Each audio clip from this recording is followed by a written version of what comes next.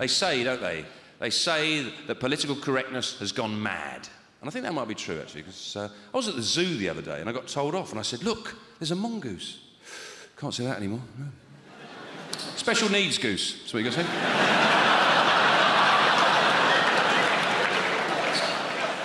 It's gone mad, isn't it? It's gone mad. I saw a pufferfish, I thought, I'm not saying a word. There were some alternative punchlines to that joke, and I thought I stepped away from them. One of them I was a bit concerned about. I thought, oh, and I wasn't sure. I thought, oh, maybe it's racist, I'm not sure. And I obviously didn't want it to be racist. I don't think I'm racist, I'm not racist. And if it turned out it was racist, I'd be a bit knackered, right? Because none of my best friends are black. I'd have no excuses. Because I hate that. You know, people have been accused of racism and they always come out and go, oh, that Weasley excuse. No, some of my best friends are blacks. Oh, it's horrible. Jade Goody did it on Big Brother, wasn't it? She was racist, wasn't she? She wasn't very racist, didn't have an armband on. But, put it this way, she ain't going to win a Mobo, is she? And she comes out and goes, no, I'm not racist, some of my best friends are black. This is, oh, you know, people don't do it for other things, do they? I'm not a murderer, some of my best friends are alive.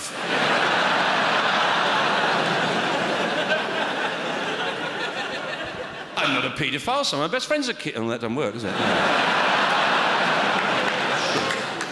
That makes things worse, doesn't it?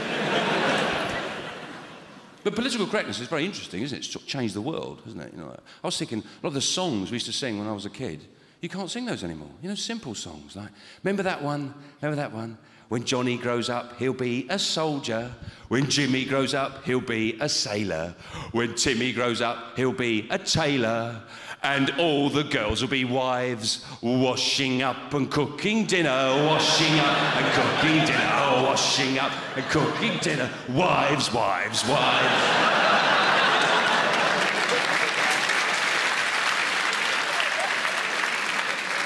It seemed so innocent at the time, you know. Didn't realise the sinister subtext at work there. I think one of the things that I'm most known for is my inquiring mind. I think that's one of the things people always say about me. Here comes Sean with his inquiring mind. The other day I was watching television. I was watching, you know those compare the market, compare the meerkat ads? I was watching one of those and I thought, how come that's okay that they've got a Russian, Eastern European accent? How come that's fine? Nobody objects to that. I was thinking, if those meerkats were Chinese, there'd be uproar, wouldn't there? If they came out and went, you want cheaper car insurance?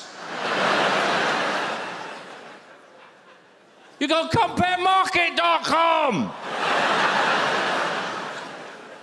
You bloody idiot. You go, whoa, what are you doing? You can't do that. Or they were Mexican. If you want to compare meerkats,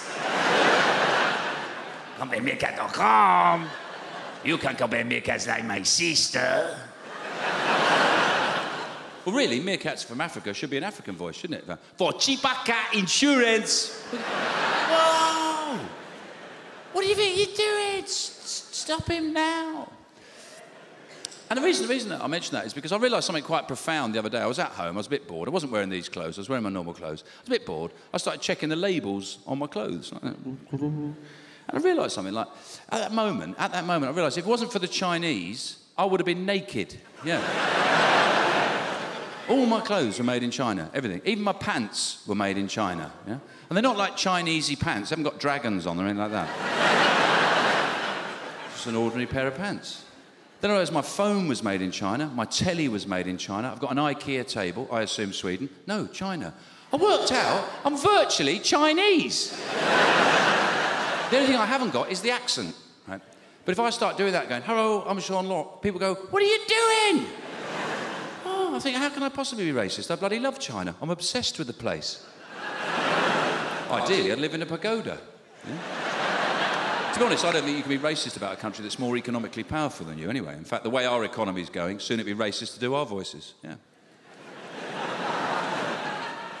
People in Beijing going, hello, I'm from London. They'll go, ooh.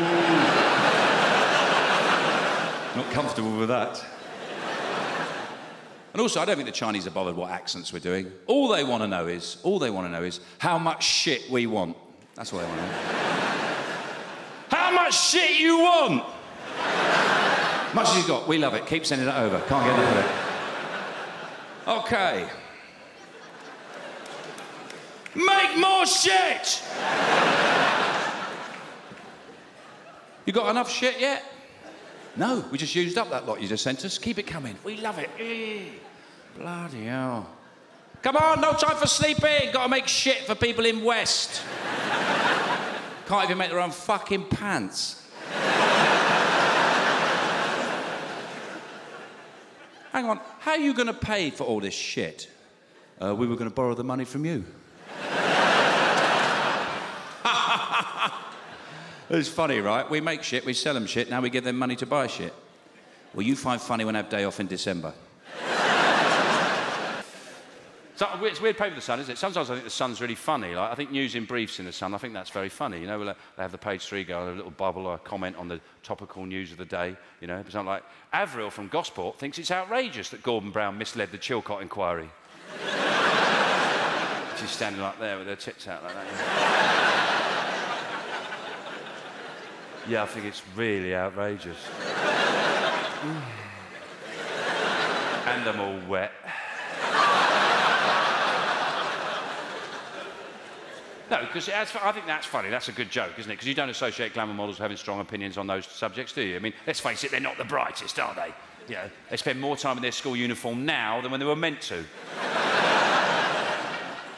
Sometimes it's a bit creepy, The Sun, isn't it? You know, like that girl from Harry Potter, Emma Watson, played Hermione, right? You know her, you know, they had a countdown to her 16th birthday.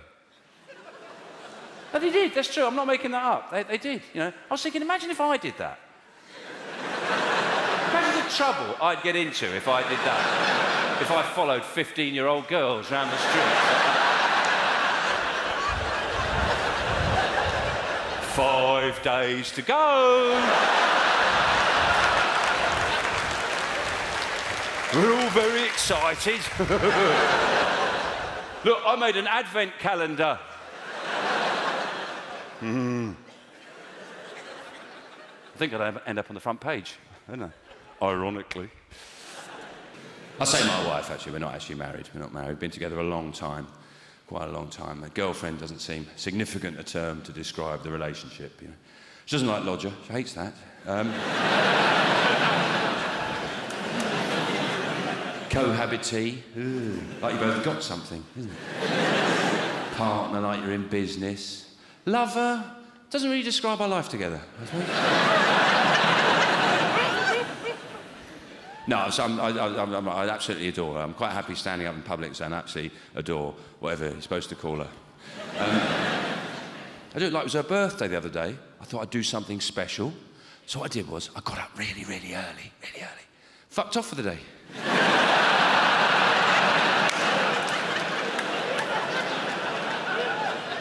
She said it was the best birthday she's ever had. Yeah. I got it right for her, because last year I got it wrong. I said, what do you want? She said, surprise me. So I phoned her from Morocco. Got it wrong again, didn't I? It's always getting things wrong. I come back from the shops, it's all wrong. Because apparently there's a big difference between semi-skimmed and banana-flavoured milk. That's just nitpicking. And I made a bit of a boo-boo the other day because, you know, sometimes women ask you what you're thinking, ask men what they're thinking. And I made the mistake, I told the truth. I thought I told her exactly what I was thinking. Big mistake. We just made sex. And she said, Sean, what are you thinking? I said, well, I don't know. I said, oh, OK, well, I was just trying to imagine a world with no herbs.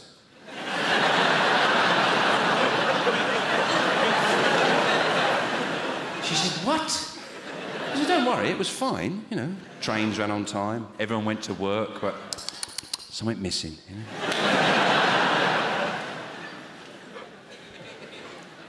No, I think our relationship problems are similar to loads of others. I think basically it's a man living with a woman. I wouldn't want to live with a man, you know. She often says to me, the trouble with you, Sean, is you're such a bloke.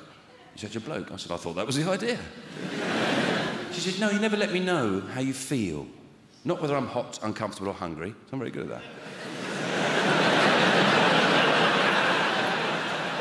Boiling here, love, isn't it? Oh, yeah. Window, good idea, yeah. I'm parched. Any chance for a cat? No, I'm very good at that. No, she said, you never let me know how much you love me. And I thought about this. I thought, what's the best way to let someone know how much you love them? Is it with flowers or jewellery or a meal? Of course it's not, is it? The best way to let someone know how much you love them is with a pie chart, isn't it? Because that way they know exactly. Emotional precision. You know? Do it like it's a meeting. Would you like to come in? Yeah. Can I get your tea, coffee or anything? OK, let's have a look at this year's chart. I'll just flip it over here. There's the chart. That's the blue segment. That's my family. Stays pretty constant, yeah. Be quite a foxy lady to get into that bit, I can tell you. Yeah. That yellow bit there, that's ice cream.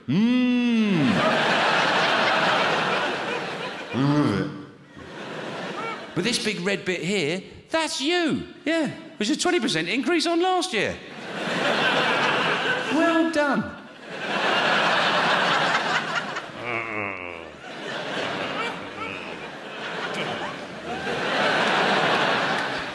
That's a great idea, isn't it? Because also you can use it to dump someone, can't you? Because you don't have to say anything, do you? You have to do anything, oh, it's not you, it's me, and oh, the things need some time. You just point to the chart and go... What happened there, then? Another thing, right, also, I want to live in a world where you're not allowed to advertise to children. No advertising to kids. It's not on. People come into my home uninvited through the medium of television and they wave shiny shit in my kids' faces, right? And it's not fair. We can defend ourselves against advertising. We can make judgments, choices and decisions. Children can't do that. They can't do that because they're fucking idiots. They're morons. They're thick as pig shit. If you put a picture of Shrek on a bag of gravel, they want it. Big hammock of snot hanging under their chin.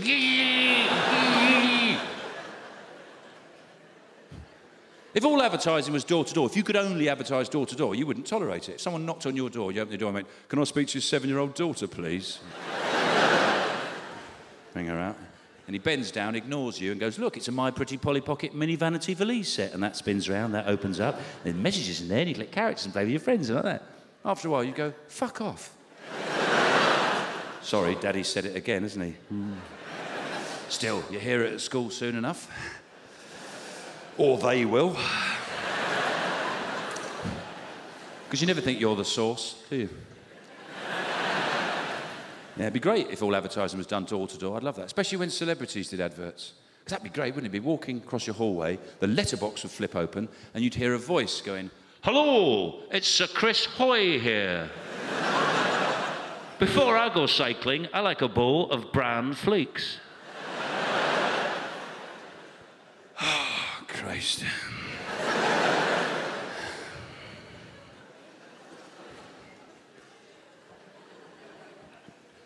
Hello, it's Sir Chris Hoy here. Before I go cycling, I like a bowl of bran flakes.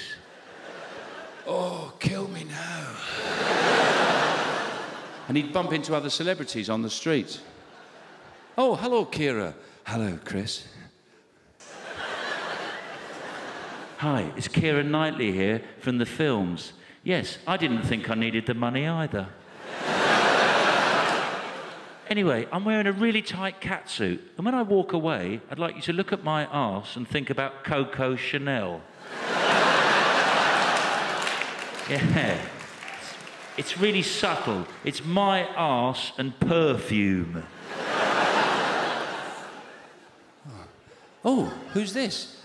Hello, Ray. Hello, Kira. It's Ray Winstone here. Put a bet on, you slag!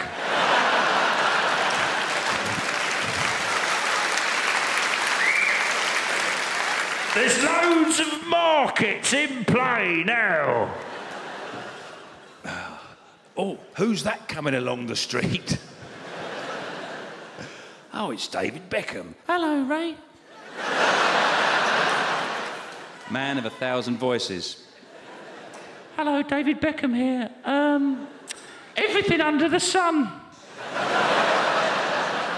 All of it. Hats, flannels, spanners, trousers, motorbikes. Just buy shit, all right?